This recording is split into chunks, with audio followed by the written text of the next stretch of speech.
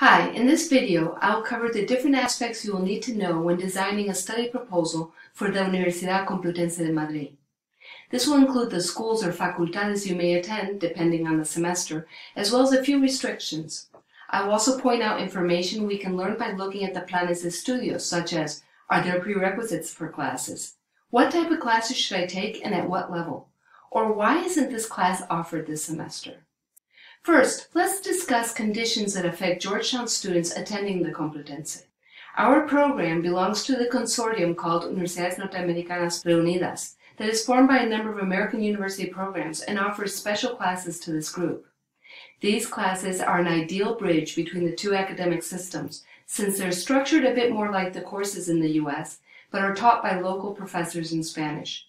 GU students will be able to enroll in one or two of these classes each semester. Reunidas is overseen by the three humanities facultades or schools. We normally refer to these as the agreement schools. The participating facultades include philosophy, philology, which offers degrees in languages, linguistics, and literatures, and the School of Geography and History. This last facultad includes degree programs in archaeology, art history, musicology, and geography. As a result of forming part of this consortium, special considerations are given to all Reunidas students, such as permitting direct enrollment in first-year classes at the schools.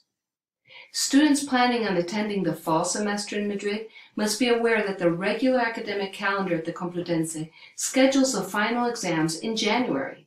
Since this is not compatible with the calendar in the United States, the agreement schools have authorized our students to take special exams before Christmas break in order to facilitate a fall-only enrollment.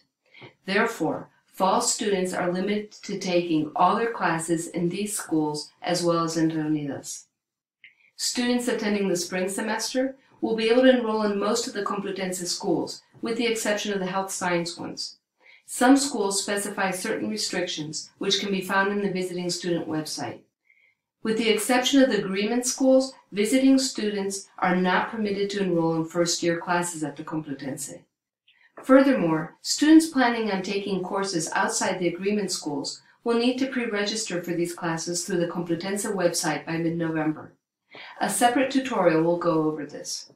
Keeping all these university-specific items in mind, now let's try to answer some of the questions directly related to the Spanish study plans. I will begin addressing how one determines class prerequisites. Since Spanish students follow a specific sequence curriculum of required classes, their professors are aware of their previous knowledge.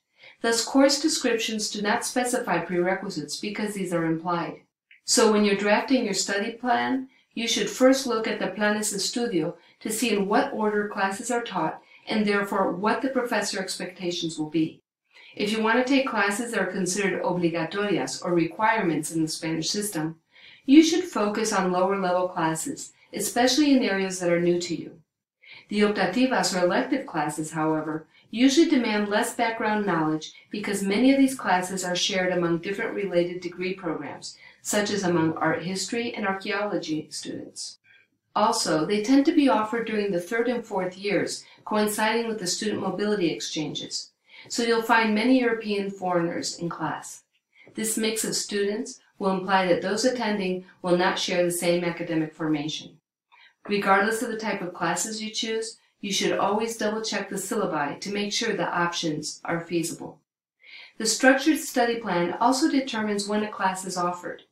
The sequence curriculum will specify the year in the degree program and, more importantly for you, the semester a class is offered. Do not expect to find the same class offered in both semesters. So when making a study proposal, you should again focus first on the plan de estudios.